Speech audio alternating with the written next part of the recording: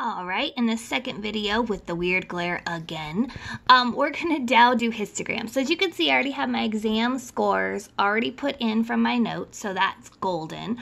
All I wanna do now is do a histogram. So I go graph and I go histogram.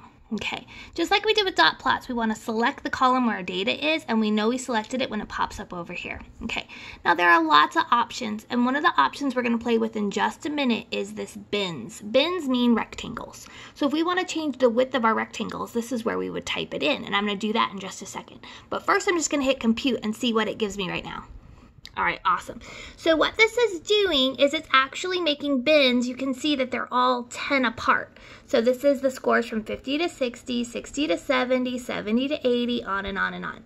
Okay, and as you can see, we have the tallest peak between 80 and 89. Now, if you remember in our dot plot, we had some gaps, right? And we had some clusters. So here's our clusters of data, similar to our dot plot, right? This is our cluster, these two tall bars, but I'm not seeing any gaps. Okay, so what we're gonna do is we're gonna go ahead and we're gonna try another thing. We're gonna go to option and edit.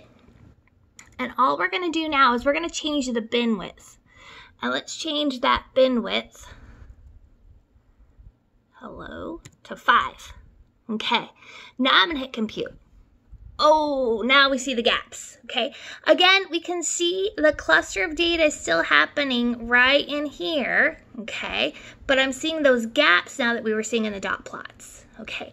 So if you read my notes, you'll see that you can just use the default feature in StatCrunch, but sometimes it's better to kind of play around with the bin width and see what happens. So now we can answer the questions that are in our notes that have to do with clustering and gaps. So remember, we didn't see any gaps when it was set at 10 as the bin width, but now when we adjusted it to 5, we can see those gaps. All right, and you can just play around and do different things. So if you wanted to, you could also go, so I'll just show you a different one. If you wanted to, you can change it to 2. I mean, you can make the bin width 2. Whoa, now you're probably wondering what happened there. Well, what it's saying is that for every 2 scores, or I should say like 50 to 52, 52 to 54, 54 to 56, it's creating bars. So that's why we're seeing lots and lots and lots of bars. Okay, so it's just going to depend on your data and what do you think is more appropriate. I think this is a little excessive. I think sort of the best fit, if you will, is to go back to that group of 5.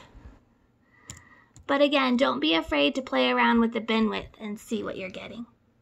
All right, good luck using StatCrunch to graph histograms.